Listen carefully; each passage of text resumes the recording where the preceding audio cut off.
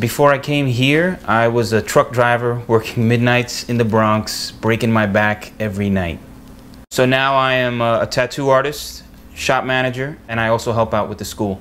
I've got a lot going on. What I got out of this was the ability to change my life around. I don't do anything else. I'm a tattoo artist, and this is who I am now. I'm not a truck driver, I'm not a school bus driver, I'm not a warehouse worker. Not that there's anything wrong with that, but now I'm doing something that I love instead of doing something that I have to do.